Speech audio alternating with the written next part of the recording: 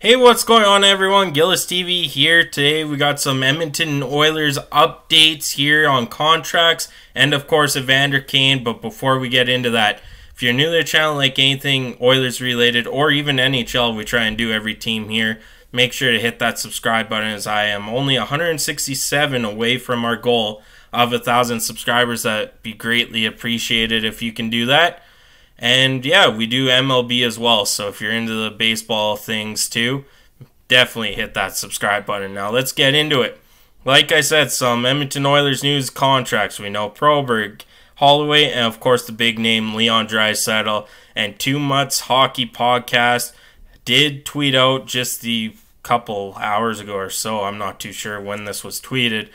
Leob Draisaitl contract extensions talks are going great. There has been some talk that Liam's camp would ask for $14.5 million AAV, but he's willing to take less than that to stay in Edmonton. It will be an 8-year contract. That is what is agreed upon right now between the two sides, which we all knew Leob Draisaitl won an 8-year contract for less money. Then that way he gets more money in the end. It will be an 8-year contract, like I said. His deal should be about 8 years, and this is what Two Mutts Hockey Podcast is reporting. $13.3 to $13.5 million AAV, which is what a couple of us YouTubers and talk about. Is that was kind of the mark we thought Leon would go after. He said, "Hey, I'm willing to stay in Edmonton to take less if everyone else is." And he's probably had talks with Evan Bouchard, Connor McDavid, Stuart Skinner. Like, you guys take less money, I'll take less. Let's build this championship team. Go win a few cups in my next 8 years here in Edmonton. And that is from their inside sources. Now, the other signings, Dylan Holloway and Phillip Broberg are expected to sign 2-year deals. Next week, Holloway AAV could be about 1.3, which is kind of where we put him at. I said 1.3 to 1.7 in that range. And Phillip Broberg's looking at about 1.1. I was up there at 1.3 with Phillip Broberg. So pretty close. This is from their sources. Of course, they are stating that these deals could be signed next week for both our RFAs. Of course, now we get into the Evander Kane news with knowing what Leob Draisaitl's contract doesn't really affect this year, but we are still over the salary cap. Evander Kane will be ready for training camp. He will take part in the captain's skates come early September.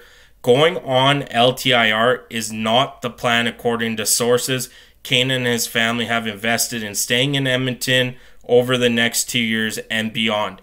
There are rumors that the Ducks and Kings have interest in Evander Kane, but he's not looking to waive his no movement clause at this time. He wants to be an Oiler to the end of his contract. So pretty big news coming out of Two Mutts Hockey Podcast. Of course, they got sources in there that what they said about Leob Draisaitl has been really what's been rumored. Is he's willing to take less. Yes, he could become the highest player this year. Of course, Connor McDavid the following year. But he's willing to take less to keep this championship team alive. We were 2 goals away from winning the Stanley Cup last year. We brought in more pieces. The Edmonton Oilers brought in more pieces and weapons for Leob Draisaitl, which he hasn't really had since new Yamamoto Dry line, and that line went on a tear when they called Yamamoto up there. So him taking less, he sees the potential in this team. We all saw the Zach Hyman talk after the Game 7 loss, how they're going to be back. Nothing's going to fix it.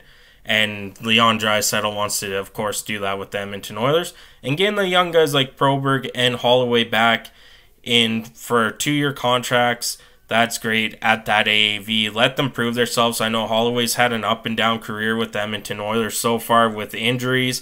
He heats up and seems like he gets injured.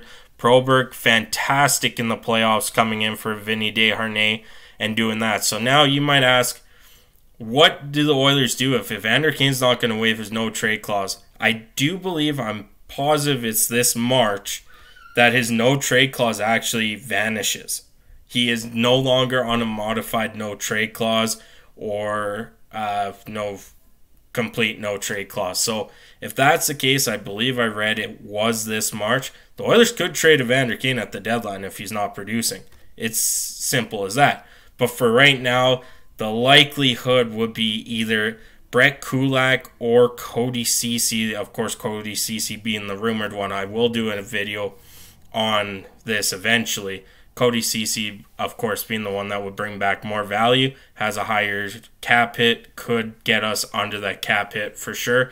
Now, you can also do a little tinkering, sending guys down to the minors. I know for a fact that more than likely Josh Brown will be one of those guys going to minors, jumping up and down between the minors and NHL depending on injuries.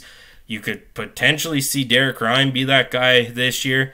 Of course, it all depends on how training camp goes, who's actually doing really good, who produces, who actually is showing like their competitive edges there. And I know from a fact, we hear this about every team that loses in the Stanley Cup, they come back stronger than ever because they don't want to feel that feeling again. And I believe that actually lit even more fire under this Edmonton Oilers team. And it's going to be a fun season to watch. So that's pretty much it. Just some news about Draisaitl, Kane, Holloway, Broberg. Like I said, if you're new to the channel, make sure you hit that subscribe button. And let me know in the comments what you think about these contracts. I think it's really reasonable. 3.3 would be a steal for Draisaitl if he keeps producing 100-plus points. Of course, 8 years from now, what he would be 36, 35, somewhere in there. But that's it for me today. Thank you so much for tuning in. I'm Gillis TV. Have a good one.